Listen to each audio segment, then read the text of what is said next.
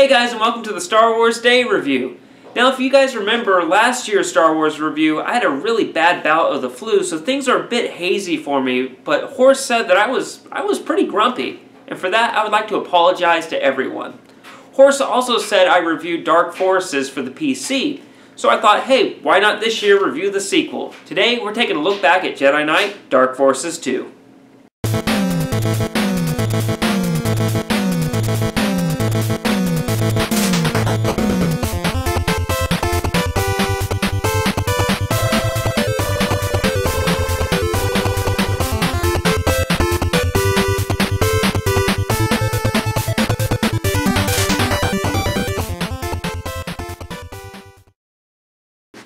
Star Wars Jedi Knight is an action first and third person shooter published and developed by Lucasarts and released for the PC in 1997. It is the sequel to the 1995 hit game Dark Forces. The most significant improvements Jedi Knight made over Dark Forces was the use of the Force and lightsabers. The Force plays an integral part in how you play the game and shape the narrative of the story. The development team also implemented a system for gaining points to use towards Force powers. This was designed with an RPG style in mind, allowing you to choose which Force powers to improve upon. Jedi Knight also implements in between levels full-motion video cutscenes. The cutscenes at the time featured the first lightsaber footage filmed since Return of the Jedi in 1983. After the release of Jedi Knight, Lucasarts developed Mysteries of the Sith and released it in 1998 as an expansion to the original game. It actually feels more like a what-if scenario, including the most popular characters of the Star Wars Expanded Universe, Kyle Katarn and Mara Jade. There were some technical improvements with this expansion, such as colored lighting, more textures, and improved enemy AI. Well guys, with these tidbits out of the way, let's jump into Star Wars Jedi Knight Dark Forces 2.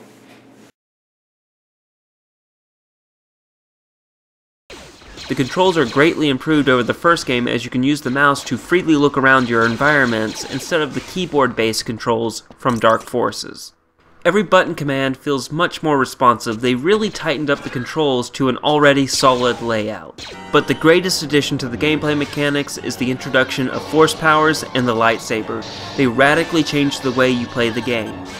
The lightsaber is of course the ultimate melee weapon. It can deflect blaster shots, and with Force speed you can rush into a group of enemies, hacking and slashing them away. In addition to being an effective weapon, the lightsaber is also a useful tool providing light in the dark and cutting through obstacles.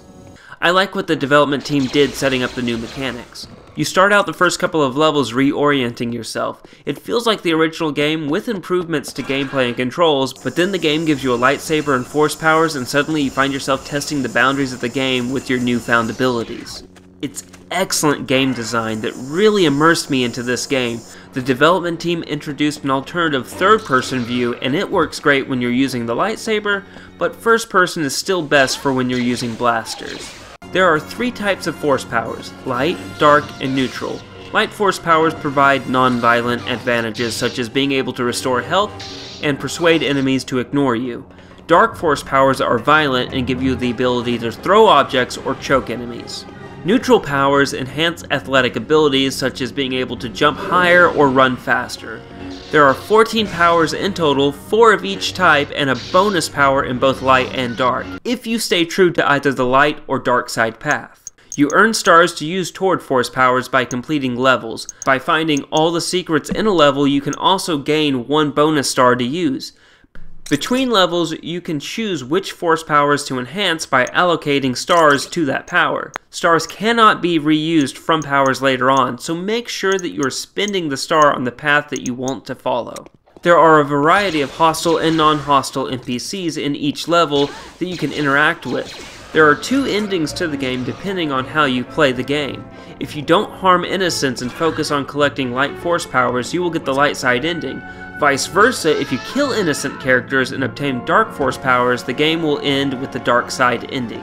Level design is decent, however the levels can be a bit linear. You will likely hit some frustrating brick walls where you don't know where to go or what to do. The enemy AI has been slightly improved over its predecessor, but all in all they are still just mindless grunts, and require little skill to overcome. The biggest improvements are the boss battles against the main villains, the Dark Jedi. They require a little bit of strategy, but once you figure out their weaknesses, they are fairly manageable. This is a great improvement over the mindless shooting in Dark Forces boss battles. To finish up, Jedi Knight's improved controls with innovative new gameplay mechanics combined with the mindless AI enemy grunts, and sometimes dull and frustrating linear level design, gameplay gets 3 bits. The dark side?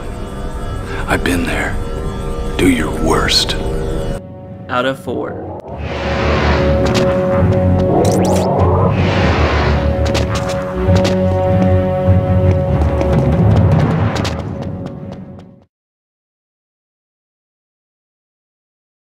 One of the many things Lucasarts was known for was awesome sound, and Jedi Knight is no exception to this rule.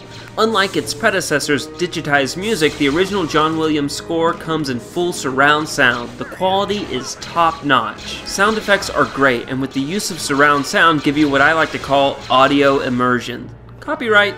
As blaster shots, voices, and footsteps sound like they're happening all around you, and not just in the screen in front of you. The voice work is great too. Well, aside from the full motion videos, there's not a whole lot of awkward line deliveries, which is a pleasant surprise as that era was rife with terrible voice deliveries. The sound does have some negatives. I really love John Williams' score to the movies, but I wish Jedi Knight had created some of their own soundtracks to give the game its own musical theme and tone, but sadly it's nowhere to be found. Also, in a lot of areas the music would end and not loop back to the beginning of the song. The game is noticeably empty with the absence of music. With great sound quality, but with a soundtrack that is lacking in originality, and huge sections of levels that are lacking accompanying music, Jedi Knight's sound gets 2 bits. The dark side?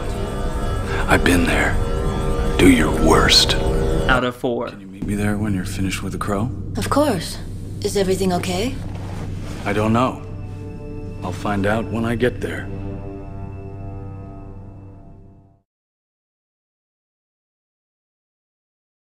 The mid to late 90s were a transitional era between 2D and 2.5D graphic styled games to full 3D graphics.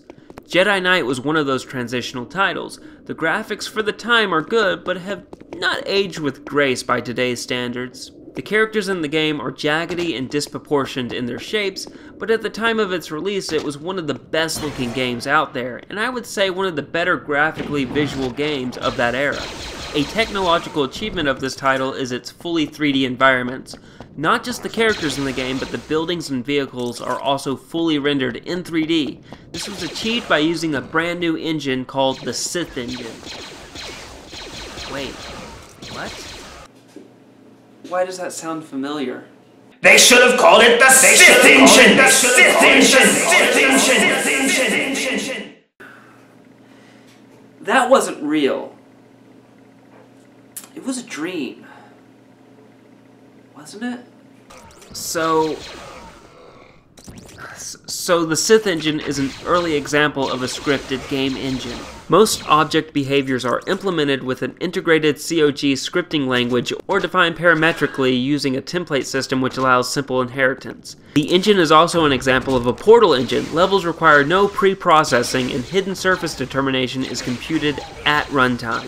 Jedi Knight's story takes place after Return of the Jedi and follows protagonist Kyle Katarn as a personal journey sends him on the path to become a Jedi and puts him at odds with Jarek, a dark Jedi and leader of a remnant faction of the Empire. The story opens up with a nod to the original Star Wars opening from 1977. The scene then cuts to Jarek interrogating Ron, a Jedi Master. After some lengthy exposition on the location of the Valley of the Jedi and the reason Jarek is motivated to find it, which by the way is the reason any good antagonist is motivated, and that's to become all-powerful. Jarek is able to ascertain that Morgan Katarn, Kyle Katarn's father, knew where the valley was located. Ron attempts to fight back but is stopped and killed by Jarek. We return to Nar Shaddaa, a planet featured in the original Dark Forces. Kyle Katarn meets with a droid informant, 8T-88, in hopes of finding information about his deceased father. 88 informs Katarn that his father was killed by a dark Jedi named Jarek.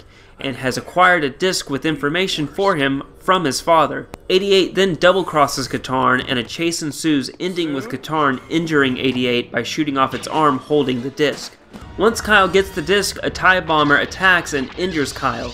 Jan Ors, who is Kyle Katarn's old partner from Dark Forces, flying in the Crow, comes to the rescue and takes Kyle away to a medical frigate to heal his wounds. While recovering, Kyle gets a vision from Ron, telling him about the Valley of the Jedi and setting him on the journey to stop Jarek and become a Jedi. Kyle and Jan return to his home planet and family home, where they discover Jarek's disciples have already been there and taken the map of the valley, which was hidden in the stone ceiling of the house. Kyle finds the family droid Ouija. Katarn inserts the disc from 88 and is shown a recording of his father, Morgan Katarn. Morgan tells him that he had left two very important items. The first was a lightsaber which belonged to the Jedi Ron, and the second was a map to the Valley of the Jedi which was embedded in the stone ceiling. After practicing his saber skills, Katarn and Jan head to the Baron's Head, where 88 is hiding out deciphering the map for Jarek. After making his way through the city into the tower, Katarn confronts 88, asking for the map. 88 replies that he has all the info he needs and slips away while Yoon, a brash young Dark Jedi, attacks Kyle. Once Kyle defeats Yoon, he tells him to finish him off. Katarn spares his life and sets off after 88.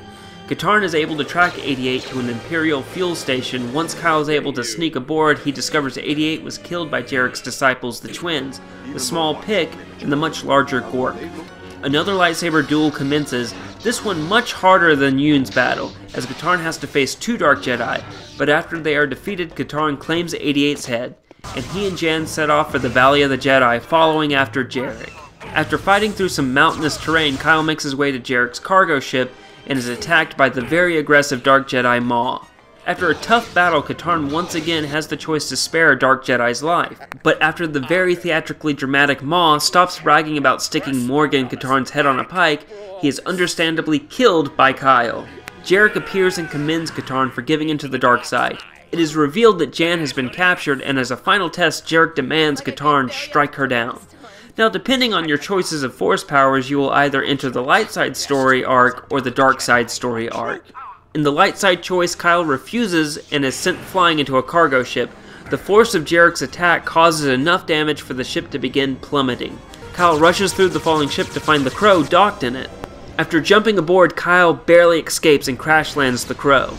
The three remaining Dark Jedi disciples, Bok, a crazy Twi'lek, Yoon, who we met previously, and Saris, Jarek's second-in-command, find the incapacitated Katarn and pull him out of the wreckage. Crazy old Bok smashes Katarn's lightsaber as Saris takes out her lightsaber, and as she's about to strike Katarn down, Yoon jumps in the way. As she asks why, Yoon replies that Katarn is a Jedi and deserves a battle. Katarn takes Yoon's lightsaber and begins a duel with Saris as Bok rejoins Jarek deep in the Valley of the Jedi. Once Saris is defeated, Katarn must leg through a few more levels before he reaches the valley. He finds Jan tied to a pole. After rescuing her, Bok surprises them from behind, brandishing two lightsabers. Bok then attacks Katarn, but is defeated. At this point, Jarek, who has already entered the valley, awakes from his meditation inside it. Having mastered a great amount of power from the valley, he duels Katarn. As they fight, Jarek sets in motion an ancient machine that will eventually grant him the full power of the valley. Kyle stops him from doing it, and eventually, after a number of tries, Jarek is worn out. Jarek lays at the mercy of Katarn, remarking that he's defenseless and implores Katarn to strike him down. To further entice Katarn to the dark side, he reminds Kyle that he was the one who murdered his father. Katarn refuses, instead giving Jarek back his saber so they can finish their fight honorably. After a final dramatic charge, Kyle kills Jarek, releasing the spirits that had been trapped in the valley. As a tribute to his father and Ron, Katarn erects two statues in the valley. Jan and Ouija stand beside him as Katarn thanks his father, and the credits roll.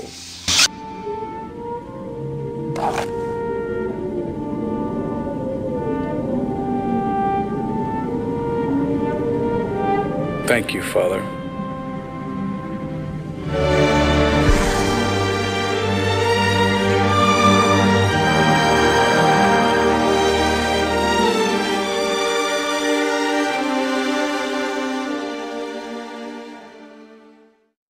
If you chose the dark side, Kyle will ruthlessly murder his longtime friend Jan Ors. Then events play out parallel to the light side, minus the battle with Saris, When you defeat Jarrett, Kyle assumes control of a re-emergent empire and Saris at his side. It ends with, I would say, a sad note as Kyle's watching an old hologram that he played at the beginning of the story where his dad is remarking how proud he was of him. How very proud I am of you.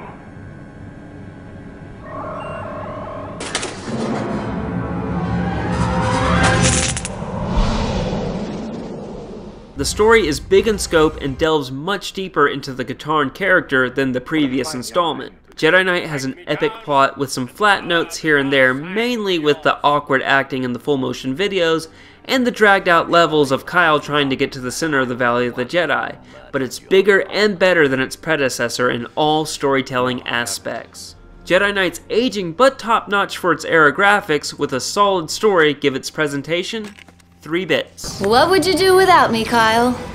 I'd be a content old man. Out of 4.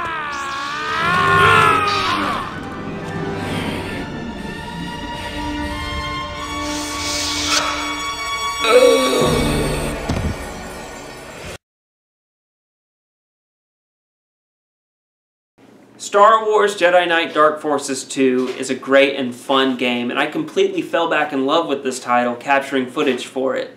Its immersive gameplay and unique storytelling that adds a lot of depth to a beloved Star Wars character is everything I could ever want from a Star Wars title.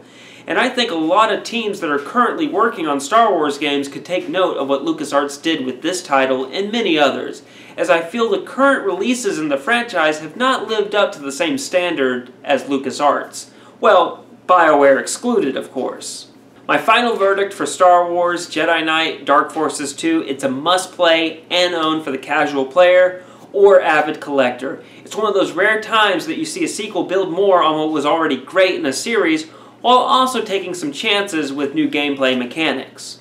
Well guys, that's it for this review. May the 4th be with you, and as always, stay safe and play on!